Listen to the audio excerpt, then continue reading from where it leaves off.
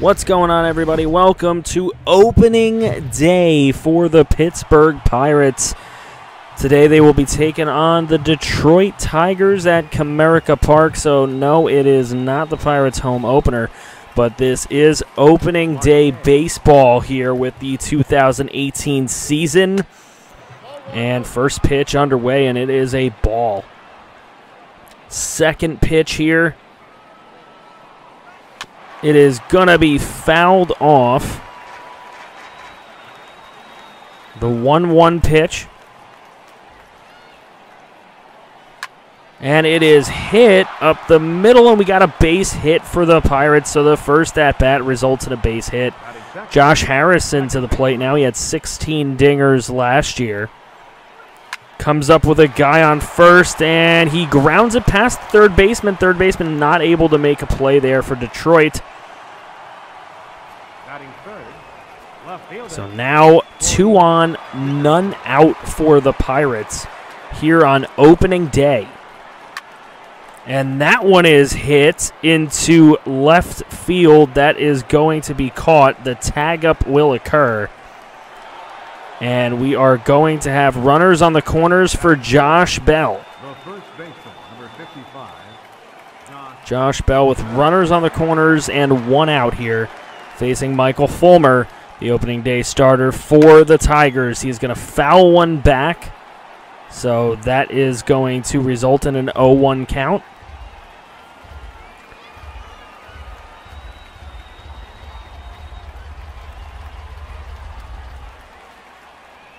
The 0-1 pitch. And that one is grounded up the middle. Second baseman can't make a play, and it's a base hit. Pirates will score 1. Melky Cabrera, the DH, 17 home runs last year. He comes to the plate with 2 on, 1 out.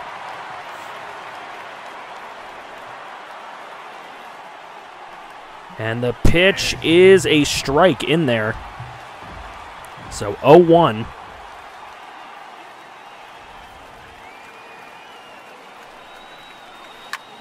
And the 0-1 is hit into center field, and that play will be made. Again, another tag up. So it will be runners on the corners for Gregory Polanco, the right fielder. Batted .251 with 11 home runs last season. Nice, beautiful yellow cleats. And the first pitch is going to be hit into right field, and that's a gapper. That goes right into the gap. This is going to be a bases clearing double for Gregory Polanco. The play at the plate not in time. Josh Bell in there, and that's 2 more runs. So the Pirates on top 3-0 with a base runner still on second base. And the first pitch swung on and missed. That's going to be strike number 1.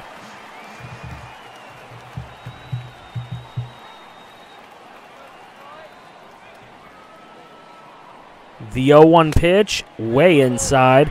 That'll be a ball. We got a 1-1 count here.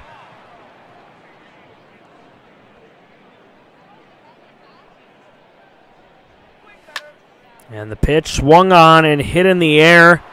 Left field, left center, and it's caught by the center fielder. Now pitcher Jamison Talion for the Pirates. His first pitch of the season is a ground ball that will be thrown to first base for the out. His second pitch of the season is in there for a strike. The 0-1 pitch here.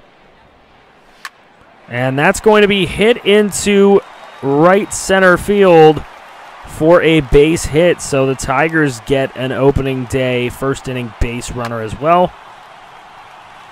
That one hit towards the stands, and it is caught for an out. So 2 outs now. The 1-2 pitch for Talion on the next batter up is going to be caught. Look at that play. So we go into the second inning. 1 out there, and there is a play at first, and he is safe. So a guy on first base, and that is a nice hit up there, center field base hit 2 on, 1 out for the Pirates here in the second inning. And that is going to be grounded to second base. They will go, and everybody is safe. They can't make the play.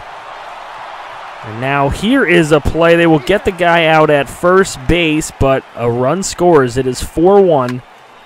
Guy on second and third with 2 out. And that one flared into left field. It will be caught by the left fielder. And the Pittsburgh Pirates up 4-1 through 3 innings. We go to 8 now. Score still 4-1 in the bottom of the 8th. And boom, a shot off Jameson Taillon. And he will come out of the game at that point. But we go top 9. It is 4-2. And there is a bomb for a home run. So it's 5-2 now with 2 outs. 1-1 pitch is hit deep center field, and it is caught. So the Pirates do get a dub on opening day. As you can see there, David Freese, the man who hit the home run for Pittsburgh, the man who hit the home run for Detroit, Leonis Martin. So that is interesting. Take a quick look at the box score here if you want to see what is going on with these guys. Polanco with that double, Freese with the home run. RBIs by Dickerson, Bell, Polanco, and Freese. Jameson Taillon goes 7.1. Not a bad outing for him. Now we will go ahead and manage the rest of the games in this series. There's a 2-run shot by Josh Bell. Rupp walks, Frazier walks. They get out of the inning. Now Henderson Alvarez pitching this game. So far, he's got a 2-0 lead. There's a double by Dickerson. That's going to score a run. 3-0 lead for the Pirates in this one. And there's a homer by Melky Cabrera. 2-run shot scoring Frazier and himself. 5-0 lead for the Pirates. A double and a run scored right there. A 2-run shot. Look at that. It's an 8-0 lead before you know it for the Pirates in the 4th inning. Melky Cabrera strikes out. Cervelli walks. There's a fielder's choice. There's a single. They get a strikeout. Single and a walk for the Pirates. A double play and a ground out to get out of the inning. Fantastic defense there. Then not much doing here as we're getting to the 7th. Couple walks, but he gets out of the inning. Norris now giving up a run in the 8th. Henderson Alvarez still going. He will walk a batter, and we're going to bring in Zegras here. Kevin Zegras will get us out of that inning. It is a 9-0 game. And Zegras, to close out the game, he will do it. Pirates shut out the Tigers 9-0. So a 2-0 start for the Pirates here on the road in this series. And now going to try and sweep the Tigers here as we manage this game as well. And it's looking pretty good that inning. We do come away with 1 run. Tigers get a single. They get another single with none out, and they are taken out of that inning without scoring. Fantastic defense. As it goes, we get a double there in the 6th, but nothing doing. A solo shot right there for Frazier. That gives us a 2-0 lead, bottom 7, now top 8.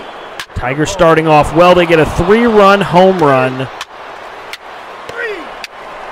Oh, we get a 3-run home run. It's 5-0 for the Pirates. We get another dinger. That one, Dickerson. It is a 7-0 game.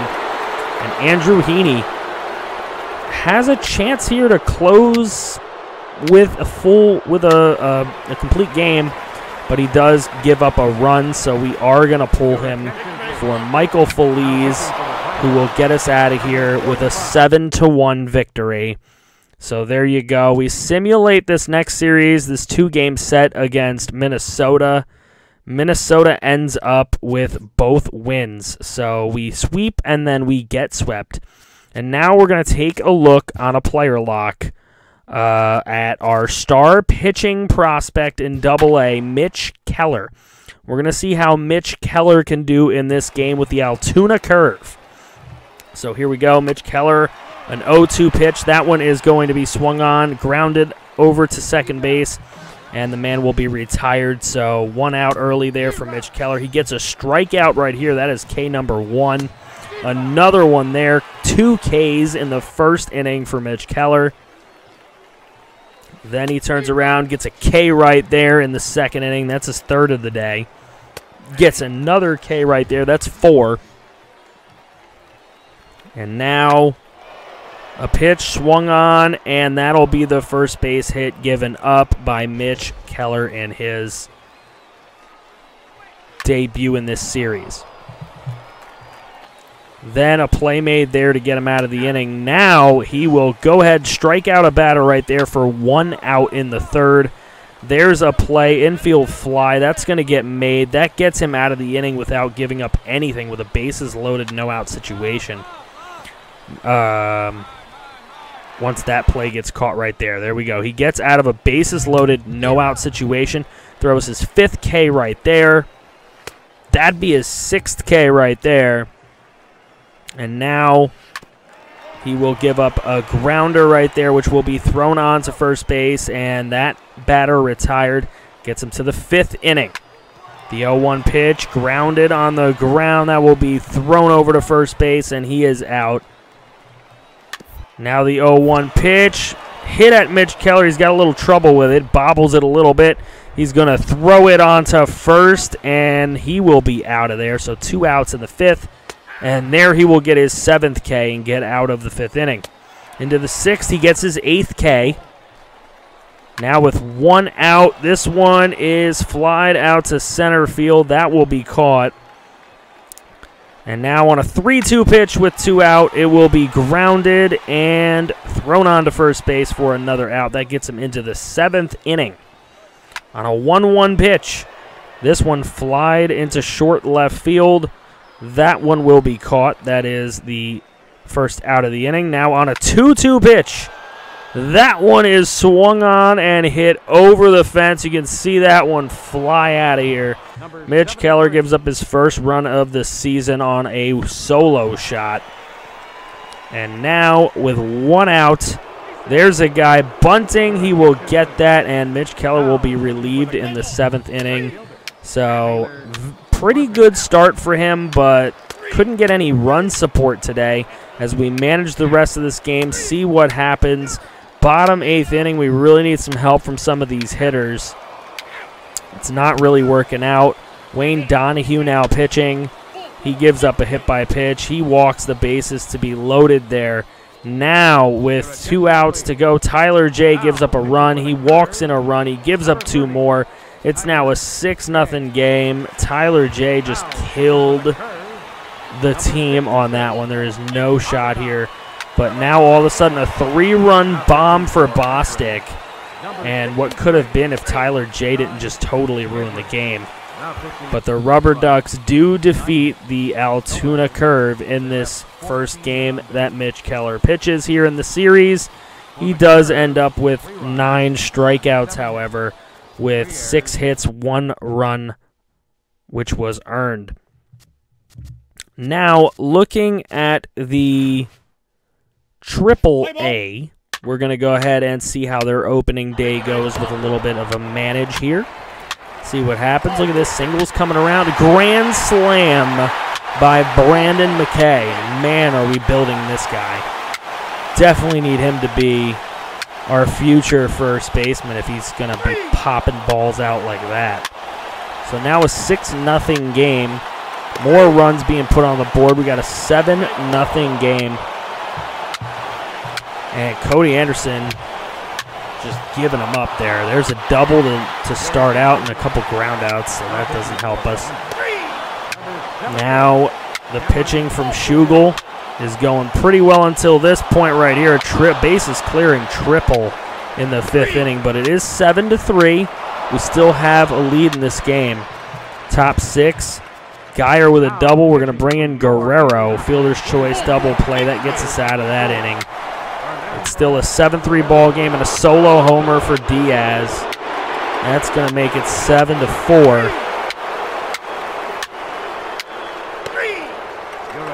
And now in our next inning, we're out pretty quickly. Let's see, a single there to start off with Cruz. And And we let him go through. We do win the game. Brendan McKay is the player of the game with his home run, his 5 RBIs on the day. Of course, he had a grand slam, so that's definitely going to help. We look at how the Pirates have been doing. They lost a game to the Reds. Got an injury here, Tyler Jones.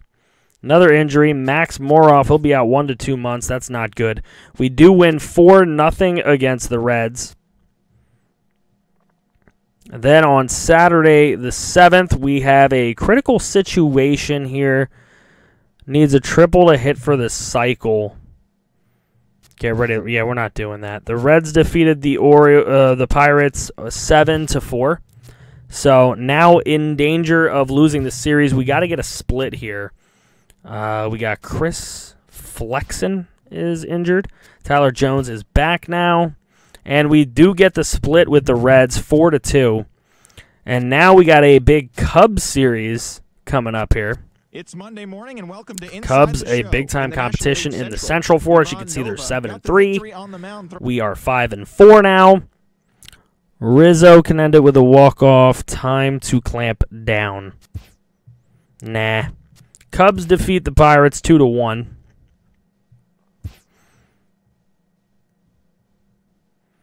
Just messing with a couple injury things here that we've got to screw around with.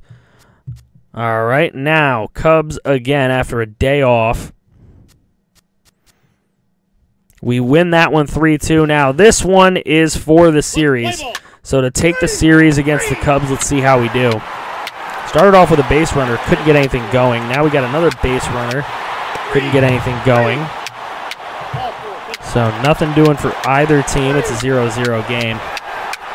We got a scoreless game into the 5th. There's a single. We got runners in the corners, a walk 'em loaded, a single, a single. That's 2 runs in the 5th inning for the Pirates. 6th inning, we walk a man on, we get a double play. 7th inning, look at that, double 2 runs scored. We're up 4-0. Let's go Pirates. Go Buccos. All right, we're going to take Henderson Alvarez out now as he puts Contreras on first. We're going to, who the hell are we going to bring in? We're going to bring in Rosenthal. And he gets a couple strikeouts in that inning to end it, so it is 4-0 right now. Almost had some more extra runs there in the 8th, but we didn't. Schwarber's on second. A single scored him. It's a 4-1 game in the 9th. Top 9. We're made pretty quick work of. Now we're going to throw in our closer. Here we go. Felipe Rivero. You got to close it out. Ooh, he gave up a 2-run shot. It's 4-3. He can still close it. And he does. So the Pirates defeat the Cubs 4-3 in this one. And we do end up taking the series. That little season series right there. 2-1. And I think that's where we're going to stop the video here, guys. Comment how you liking the series so far. What do you think we should be looking to do? Give me some of your comments in the comment section below. Please don't forget to drop a like. Also, if you're new and this is the first time you're watching this series, please go ahead and subscribe. We got plenty more Pirates coming your way, as well as Villanova for NCAA football. Take care now.